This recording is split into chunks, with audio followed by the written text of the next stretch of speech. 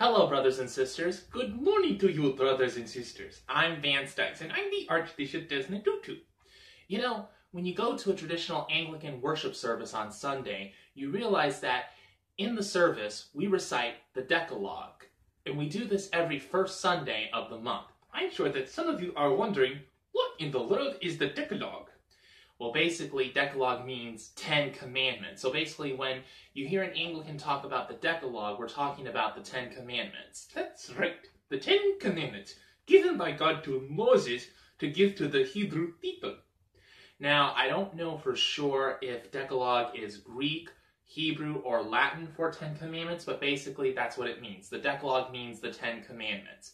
And like I said before, we recite the Decalogue every first Sunday of the month in our worship service. And in this video, the Archbishop Desmond Tutu and I are going to recite the Decalogue as it would be recited by the priest and the parishioners during the service. It's usually the priest or the bishop who recites the commandment, and then we respond by saying, "Lord, have mercy upon us and incline our hearts to keep this law." And that's what we're going to do. We're going to demonstrate to you how the recitation of the Decalogue is carried out so that when you go to a traditional Anglican service, you'll know exactly what to expect. Let's get started.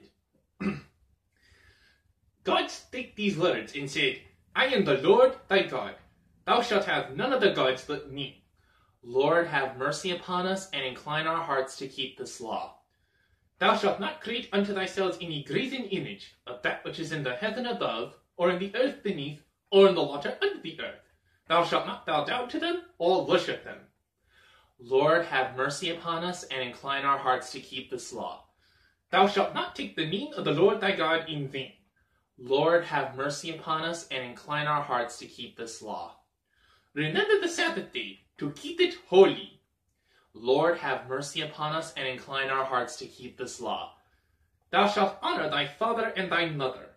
Lord, have mercy upon us and incline our hearts to keep this law. "Thou shalt do no murder." Lord, have mercy upon us and incline our hearts to keep this law. "Thou shalt not commit adultery." Lord, have mercy upon us and incline our hearts to keep this law. "Thou shalt not steal." Lord, have mercy upon us and incline our hearts to keep this law. "Thou shalt not bear false witness against thy neighbor." Lord, have mercy upon us and incline our hearts to keep this law. "Thou shalt not covet." Lord, have mercy upon us and write all these thy laws in our hearts, we beseech thee. Amen. And after that, then the priest or the bishop, that would be me, would recite the summary of the law, which basically is supposed to be, when you think about the commandments, you pretty much wonder, what are these commandments all about? The summary of the law basically summarizes what each law is expected of us. You know, what God expects from us as his children, the main commandments to keep. "Hear what our Lord Jesus Christ saith. Thou shalt love the Lord thy God with all thy heart, with all thy soul, and with all thy mind. This is the first and great commandment, and the second is like unto it.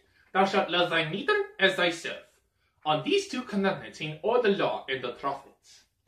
Basically, the first 4 of the 10 commandments, you shall have none other gods but me, you shall not create unto yourselves any graven image, in other words, idols.